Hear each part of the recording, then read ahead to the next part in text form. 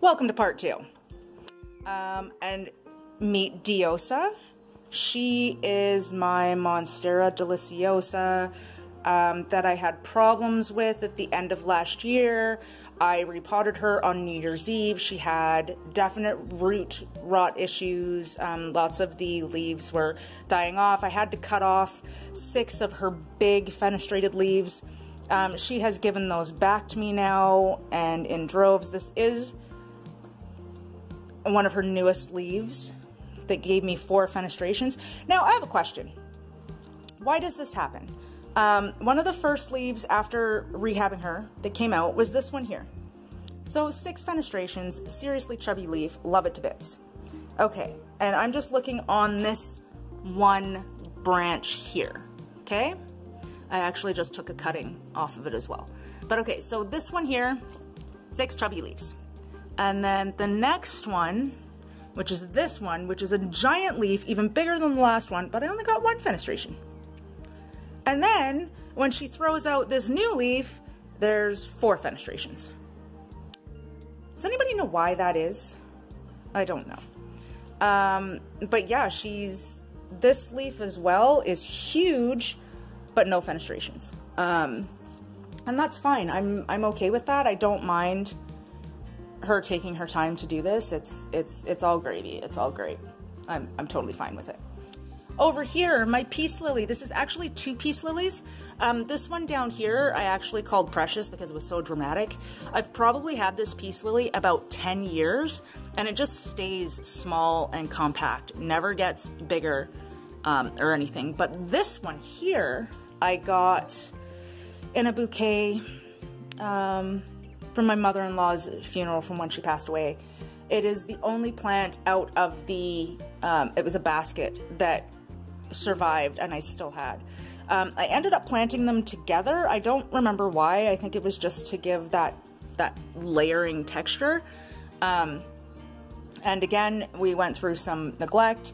She's been growing like crazy though, since we're in a southwest window corner. But the weird thing I thought was, can you see this like little bit of variegation on this leaf? It's just like 1 stripe of variegation, maybe an inch wide. But yeah, that leaf I have to cut off. I had staked it up and it finally died. Over here, I call you Eve. I call this one Eve because if you saw my mystery solved video, then you would see that this is my green apple Congo plant, and it's just shot out this new leaf, looking all nice and shiny and stuff. She's so super easy and just great, and I love it. Over here, surprised to be alive, my jade plants. I actually expected them to die because I've never owned a jade this long. I think I got them in November, December. We have learned how to survive with each other. I literally wait until the leaves get squishy. And I wait until they get squishy on the green one before I even water this one, before I even check this one. But yeah, we seem to have found a rhythm. This is my succulent that I have absolutely no idea what it's called. It was given to me from a friend. It was long and lanky. I actually just cut it and stuck it in that dirt there, and I'm hoping it survives. It might not. Again, these 3 here, completely surprised that they're even alive right now. Over here is my Moses in a cradle, my Tradescantia, whatever. I'm not sure. It loves this corner right here in the window, and I just leave it there. It seems fine. Happy, lush. Over here, my 2 Sansevieria cylindricas, this one here that I got, and then this one right here. They do nothing, so I really have nothing to say about them. They just, again, this is just the area where all things are just kind of surviving. They're fine, we're not gonna change them, they just live there. Okay, let's see how quickly I can get through this, because this is my Hoya corner. Hoya australis, Hoya australis sp australis, Hoya obovata variegata, Pubicalyx black dragon, Carnosa. My Vitellina that I chopped is looking much happier just being the way she is now. My Hoya sweet scent that has finally started to do something for me, so this makes me super happy. My Hoya subcalva, which also is, I don't know, just reaching out over here doing whatever she wants, and that's fine. Over here, my Crimson Princess, which I bought and then it died back and is now growing. It's giving me these leaves and I'm super happy about it. My Hawaiian Royal Purple, I don't know how well you can see that, but we've gone over this one before and I love it. Okay, my very first Hoya ever, Crimson Queen, or not Crimson Queen, Crimson Princess, finally threw me out a new leaf, and it's going to throw me out a couple more. So I'm super happy about that too. This is my Crimson Queen number 1 that is also starting to do something for me now, which makes me super happy. It did give me these 2 beautiful leaves. Look at the crinkle. Wait a minute. No, we're not even gonna go there. Anyway, yeah, that is my Crimson Queen. This, my beautiful baby, my favorite Hoya so far, which is actually pulling its makeshift trellis around, is my Hoya Bangla 3 spotted leaves. She is amazing. I had to put her up here because she was just reaching for anything and everything, so I kind of wound it around and it's actually looping back around here. You can see that. This was the piece that I broke off that is now, I took out of the moss because the roots didn't seem to be growing anymore, and now it is in water. I think that leaf that it was forming also needs light, or more light than it had in the prop box, so it is now in water. And my Pubicalyx Splash, which has graced me with 2 more leaves that I'm very happy about. It seems happy, all my Hoyas seem happy, and that makes me happy. Okay, over in this corner, another plant that I did not think was going to survive is my Calathea medallion. I have determined that they need to come into your home, completely die off, and then grow again, because this leaf was the first one that came out. This one is new, still unfurling. This one here as well is new. These leaves here have not, they've just sat like that. I've left them. I don't know if I should cut them. I'm kind of just leaving them. I know that everybody says that you should use distilled water for your calatheas. I'm not that girl, but I do treat my water with an aquarium conditioner, and my plants have not had any crispy leaf problems since then. And even with these new leaves here, none of them are crispy. So it's either acclimated and it's used to my crappy water, or the aquarium conditioner is working, and I choose to believe that it's working. Here I have it's a propagation of my, Golden Pothos. There's not a lot of variegation there at all. Kind of just looks green. There's a little chunk there, but that's fine. I'm okay with that. Over here, this is a little aloe that a friend gave me. She gave me one before and I totally killed it because, you know, me and succulents don't mix. It actually threw out though this tiny little bit. I'm assuming that things are well because it's like, it's trying to grow for me. It's trying. Look at that tiny little thing. Can you see? Oh, there we go. Okay. This is a total fluke that came in on one of the jade plants. When I went to transplant it, it just had this tiny little succulent leaf. This is how long, when did I get that? November or December? This is how long it has taken to form this. And you know what? I know nothing about succulents, so if somebody can actually tell me what this is, that would be great. I want to say like a donkey's tail or a burro's tail or something like that, but I don't know enough about them to accurately say that's what it is. This here is one of my begonia propagations. I have many begonias. I love to propagate them. Can't remember what this one is called, but it's happy. And I'm super impressed with it, especially this leaf here, which has had some trouble. Focus.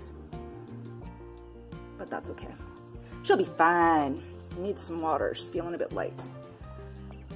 This one I was just talking about the other day is my Pilea peperomoides. I bought it in a 2-inch plant at the beginning of the year.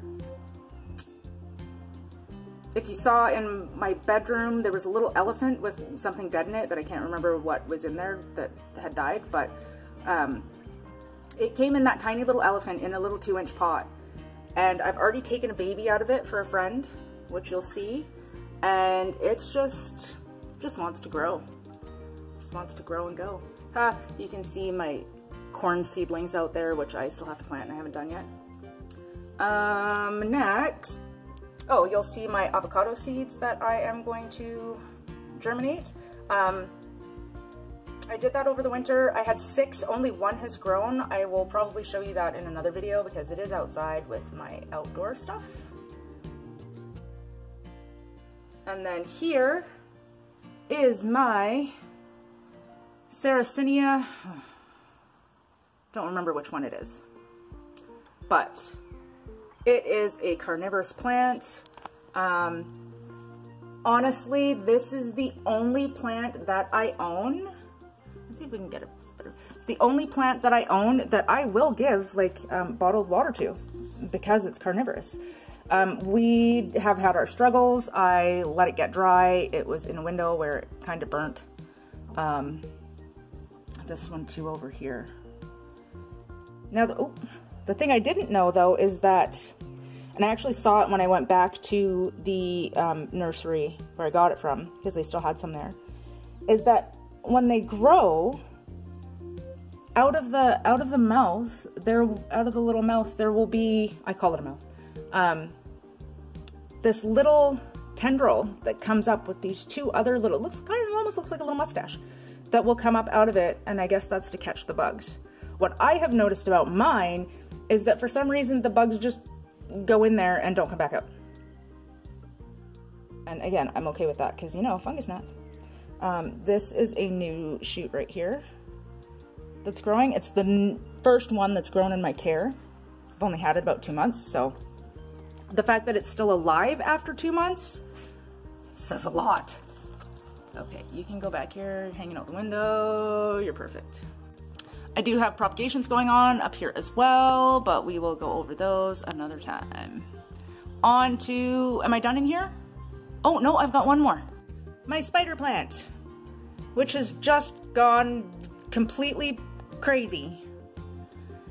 Crazy. When I got it, it was just a tiny little shell of a thing with maybe 6 or 7 leaves. That has changed. But again, she's happy. They all seem happy. I'm not sure if it's the fertilizer that I use. Do you ever have that one plant that you just like, you kind of pet, you just want to touch? I will actually be doing a video experiment on fertilizers because for some reason I have a lot of different fertilizers, from organic, different kinds of organic fertilizers to synthetic. So I'm actually planning something special to see which ones actually do a better job, if any of them really do a better job, or if they all do the same job. But again, I digress. Okay, so that is everything in my kitchen. On to the living room. Wait, I had one more in the kitchen, and it's kind of in between the kitchen and the living room, so I forgot about it. This is Larry. This is Larry, my Rojo Congo. Larry is lazy, but Larry is pretty. I'm so in love with this plant. So in love with this plant. I don't even have words. Well, of course I have words, but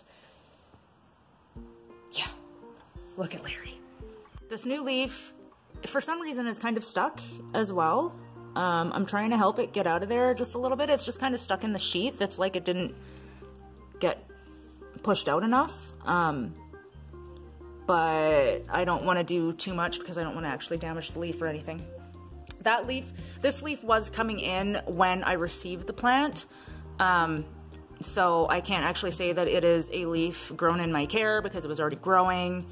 Either way though, it's here. Okay, so now we're in my living room. We're gonna start over here, and this is my golden pothos, which is looking a little less golden. I'm trying to hopefully get her variegation back. I've had her about 9 years now. Last year did a big repot with her because she'd been in the same pot for about 8 years and was stunted. So now she's got this moss pole, and I'm hoping that she looks much better than she did. So that's good. And I've got like speckles of variegation on there, but you know, nothing big and chunky. Over here is a plant that, again, I am completely shocked that is alive. I had a Taniki, it died. Ficuses are not my strong point. Same with the jades, not at all. This plant has now given me 2 leaves. They're still rather small. Yeah, they're small. This is the newest leaf. And this is the one that came out before it, which is a little bit bigger. But anyway, shocked, completely shocked that this plant is still alive. My Dracaena marginata. I honestly don't even know if this is growing. This is another one that just doesn't, I'm surprised it's alive. I've actually only lost maybe 2 or 3 leaves. I've had this about 8-9 months. I mean, I guess it has grown compared to what it was when I got it, but I honestly couldn't tell you. It just kind of sits there and does nothing. This is one of my 2 snake plants that at Art Naps, that's the nursery that my daughter works at. In their flower department, they use these and other leaves of tropical plants for flower arrangements. And then what they do is they put these in water and they put them on sale for like $2. So this was an unrooted cutting when I got it for like $2. I picked up 2 of them. The other one is over here, a little bit taller. I call them Cheech and Chong. Don't ask me why, I just do. Hopefully they're rooted now. Well, I'm pretty sure they're rooted. Now I'm just waiting for them to do something else other than just look pretty, because that's what they do. Dogs. Sorry, waited for the dogs to stop. This is my Philodendron Brazil. We have had trouble. This was another one that was part of my neglectful past life. It was big and bushy. I cut it all back. That's a whole long sorted story. It's just started to start filling out and growing and everything again. And the thing I love about philodendrons is that these leaves look small now, but they will get bigger. Down here is my Ficus benjamina. Another one I'm surprised as hell that is alive right now. All I do is water it. I put it in one spot. I left it. Same with the rubber tree.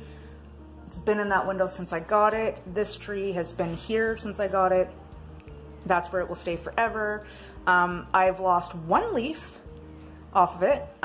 So I think I'm doing it, and it's actually gotten considerably bigger since I got it. But yeah, I have nothing else to say except for this little guy right here that's just waving away. I should probably, maybe I should try and cut and propagate it. Maybe make it look a little less wild. I'm gonna think about that.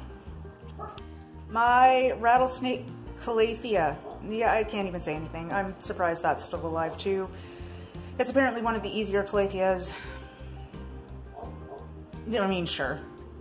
It's one of those ones I don't pay any attention to. This here Now, this big boy, I'm fairly certain that it is a philodendron black cardinal, but it was sold to me as an imperial red, and there's absolutely no way that this is an imperial red. So that is that with this guy. I do love him though.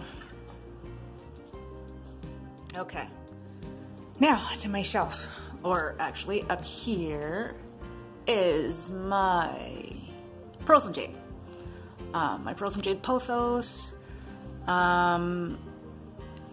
It's been kind of a slow grower. It's taken a lot to get to this point. But yeah, I don't know. I love it. It just kind of does its thing. It gives me no signs whatsoever. When it's thirsty, I'll walk by and like lift the pot and be like, oh my goodness, oh, it's been watered, so it's kind of heavy. But, well, maybe I should try and keep my camera straight. But so far so good with this guy. I got it from, where did I get it from? Wildwood Outdoor Living on Vancouver Island. They were actually the very first place that I ordered plants from online. And I think only 2 of them have died. I ordered 7 in my first order, and 2 of them are no longer with me. Okay, this is just a propagation of my Moses in a Cradle. And over here, rescued from the dollar store, is my Moses in a Boat. So you can tell which direction the light comes from in this room. If I leave the back door open, it's reaching for the light. I will more than likely just cut that down to try and promote more growth, which I'm also going to do to this one. They're kind of like experimental, but underneath it's purple. I think that if it had more light, you would see the variegation better. Like you can see it on that leaf there. Okay, my Marble Queen that I love, but has constant issues with browning. I don't know what that is, why that is. I have just propagated it. I took the cuttings off the back side because I didn't want to mess with this growing off the side. This is my, what's it called, a Gasteria? I think that's what it's called. I don't know which variety of it. It was given to me by a friend. Another one I'm completely shocked that's still alive. I have nothing else I can say about it. My Neon Pothos, I love, love, love this plant, but I really wish that it would trail, because I don't know why it's doing this curl. Can you see this? It's doing this curl thing. I just need it to trail. I'm hoping that it does, and I would like to propagate it. Even back here, these are all turning and curling. Obviously, I'm trying to get to the light. But yeah, I love this plant so much. I love the color of it. I love that it gets sometimes these little dark parts. Yes, moving on. Oh, okay. Here's Peperomia Hell. Okay, so peperomias are something else that I have struggled with forever. So this one here, it's actually bone dry right now, because that's the only way that it'll live. It's an obtusifolia, but I find that, this one's kind of got really wonky shaped leaves, but then this one over here, which is also an obtusifolia, okay, so this one was bushier. Here's my thing. So I let them get dry. This pot does have drainage. It's ceramic, but it does have drainage. But every time I water this plant, part of it rots out. I'll give it a thorough water, part of it rots out. The new growth on both of these just isn't like sustained. It'll start to grow new leaves and then they die. Oh, see, even this one in here. See, look at that. Right there. That's what happens when I water them. Now this one here, oh, this sad story display, is a Peperomia argyria. A friend got me. She is wonderful with peperomias. I am not so much. So I kind of tried to do the same thing. I let it dry out. It's in this terracotta pot. I give it a thorough water. It just, nothing seems to work for this plant whatsoever. So I'm literally just waiting for it to die. Just waiting for it to die. Down here, my tabletop palm, also given to me by a friend whose kitty cats like to eat it. So she gave it to me. I don't know. I've had it a couple of months now. I repotted it in, it was my first video. It really hasn't done anything since. So yeah, I'm not much of a palm person either, but it's still alive, right? That's what matters. Here is a baby from my Pilea peperomoides, which is, well, it's not super dry. So this was pretty much the size of that plant when I brought it home in a 2-inch pot. And this is a 3-inch pot, I believe. And that was a baby that was already in there. So I waited for it to get big enough for me to root. And that is going to a friend. This dude down here, love it. That's all I can say, because it doesn't do anything. None of the Sansevierias do anything. It did grow these two, this stalk here and this stalk here. It did grow both of them in my care. So now I just kind of let it do its thing. I check on it every once in a while. I water it once a month, and all my Sansevierias get, and my ZZ plant, succulents, all of them get watered once a month, except for the jades, because I pinch their leaves and they let me know. So doing that, I realized that I still have to do the plants in my bathroom and in my hospice. I'm calling it a hospice because that's where all my plants that have been attacked by thrips in Thripsgate 2020 now live. And I'm gonna have to add another one to that list. But off we go. Okay, the light is super weird and bad in here. Okay, so I'm gonna have to actually step into my bathtub to do this. Okay, oh, that's better. Okay, my bathroom is where my begonias live. So this here is my red kiss. And I'm gonna tell you right now that I do not know all of the names of these, because if you ever tried to search Rex begonias, it is not an easy thing to do. So, this is my red kiss though, I know that. I don't know why all these leaves are like itty bitty and tiny, but I think it's cute. I've had it for so many years now that as long as it's still alive, I'm totally fine with that. This one as well, which I think is a fireworks begonia, but I'm not sure. I'm not actually sure if they have, or it was a purple plush or purple something. I can't remember. Ah! Anyway, this is one of my favorites, and for the first time ever since in all the years that I've had it, it bloomed. They're dead now, but it did bloom. This one here, oh, I recently got from Walmart. It had these crispy leaves on it already. It did drop a few during the acclimation process, but it is now growing a new leaf, so that makes me very happy.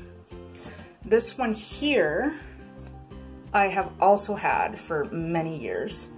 My daughter named her Bailey. I don't remember why. As it gets older, the red kind of fades out to a pink. but I've had this plant so long, and this is actually the plant that I showed you the baby of in my kitchen. It was propagated from this plant.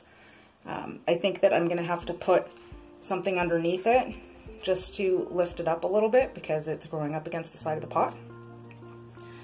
But she's fabulous. I think she's one of my favorite Rex begonias. Still don't know the name of it. This one here too, I also got from Walmart. We've had a little bit of trouble. It lost a few leaves. I think I got them within a day of each other or so. It was one of the last ones there, and I didn't want to leave it there because it looked awful. But it too is starting to grow new leaves. So you must be happy on this windowsill. This is a west-facing window, and this windowsill is like in my bath. This one I know is called a baby dress. It was funny, I actually didn't want this one. I thought it looked really weird. But my daughter, oh, I haven't looked at the other side. Oh my God. Oh, you hear the snapping? Oh, that's not good. I don't know what I did. I think it's okay. Oh, look at that. I didn't even know that that happened. I didn't want this one at first, and my daughter made this big plea saying that all plants need love and that I love Rex begonias. I just can't leave one behind anyway. She brought me this, and it's been absolutely fabulous. You know what I just realized? No, of course you don't know what I just realized. When she gave me this plant, she gave me another Rex begonia. It must have died because that plant is no longer here. I have no idea what happened to it. Oh, you know what? Never mind. It was this one. That's right. Because I had one of these previously. So I actually haven't had this one for years. I've only had it for about a year and a half. I did have one previously, which is why she got me this one, was to replace, oh, light's so bad, was to replace that one that I lost. Yeah, that's right. Anyway, this one is just amazing. It is giving me no trouble whatsoever. Okay, now, this one here was on my wish list. It is the Begonia Dark Mambo. I was so super excited to get this. I can't remember, the footage for the unboxing didn't turn out right. I've actually had this for a couple of months now. But the footage for the unboxing was just literally crap, so I scrapped it, and I always meant to show it. I don't even think I posted it on Instagram, actually. I should probably do that. But some of these leaves, I don't know why they were cut off like that. But yeah, you see the red undersides. I love Rex begonias so much. So that is all the plants in my bathroom. I'm not going to show you the propagations because that will be another video because I just have them everywhere. And off to my hospice room now. All right, now we're into a sad state of affairs. This is my Thai constellation. If any of you follow me on Instagram, you would have seen what has happened with this. I was so happy to finally get a new leaf, and this new leaf ended up having thrips. I don't know if you can see the damage, besides this brown tip here. The damage is extensive, for sure. I read that thrips like the color white or like cream because these other leaves have not been affected at all. And there were no adults on this plant. It was literally only babies. And it's funny because I always think that this little dot here is a thrip, but it's not. So I want to cut it off, but at the same time I don't, because I am hoping that sooner rather than later I get new growth. This plant has only managed to have 3 leaves at any given time since I've had it. So again, once this new leaf grows, this one will be cut off and it'll still be a 3-leaf plant. But hopefully I've gotten rid of the thrips. This, my poor, sad tiger tooth philodendron, which also got attacked by thrips, is surprising me though. Like, she wants to live. All of her leaves got chewed off by them. I have dosed her as much as I possibly can without, oh, hang on.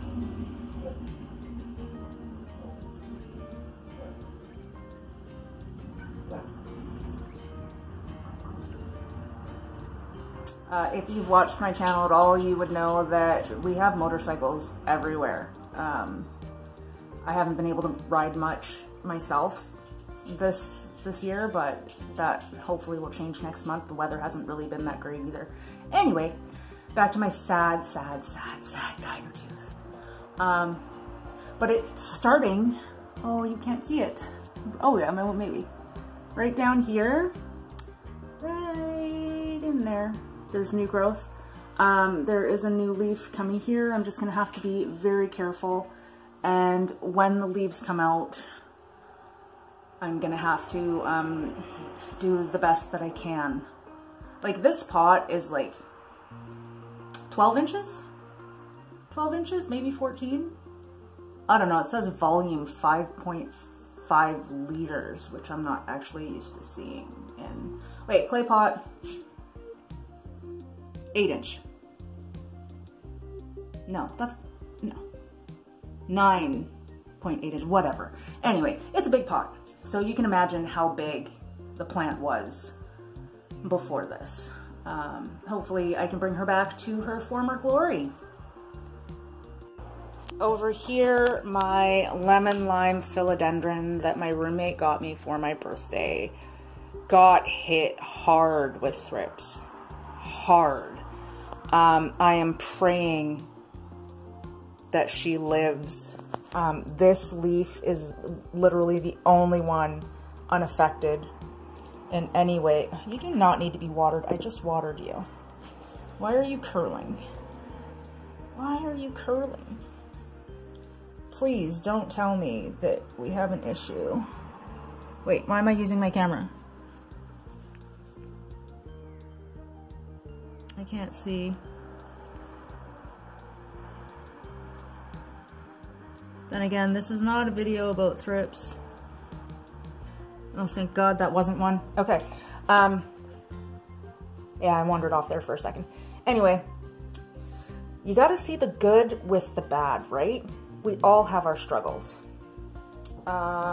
Here are my succulent propagations, which will probably die, except for that little one right there. It's gonna make it. But yeah, we don't need to see those. My Syngonium Wendlandii was my pride and joy. I just recently had to cut her all back as much as I possibly could. I've got pieces of her propagating, but hopefully she survives, and it's gonna kill me if she doesn't.